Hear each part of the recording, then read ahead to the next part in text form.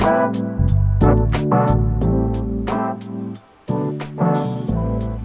this is Andrea, and you're listening to Learn and Become podcast, an English learning podcast for you. What is up, guys? Welcome to another episode. Today, we'll be talking about a powerful key in the learning process. We all know that learning is very challenging. It doesn't happen overnight. So you can expect to learn something from one day to the next day. There is a process, there is hard work that you have to put in.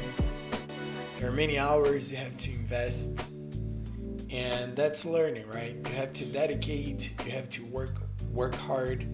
You have to keep pressing on to get the results you want.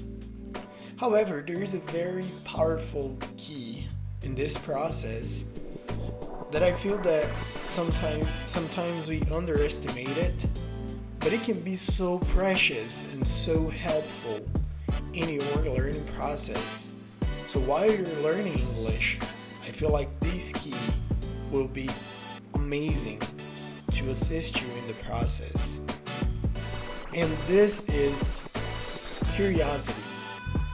The key I'm mentioning is curiosity.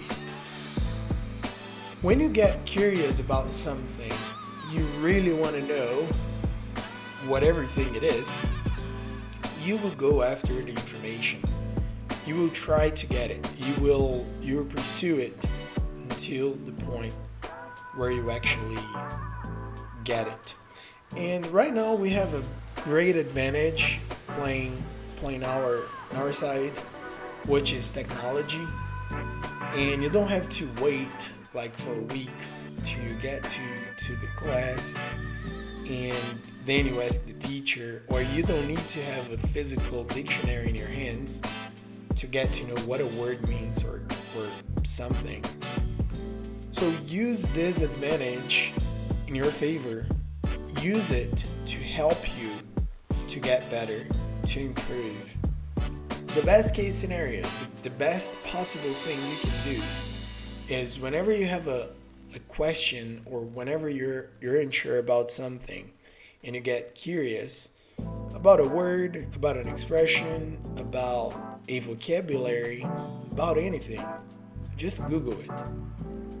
The best scenario would be you Google, you write it down either on your vocabulary notebook or in your English notebook, or in a spaced repetition system such as Anki or any other. And so you have a way to review that information later on. So that's the best case scenario. That's the perfect thing you should do. But we know it's not always possible to do it. But if you Google it, simply Google, check out the meaning of a word, just read it in a sentence, it will help you.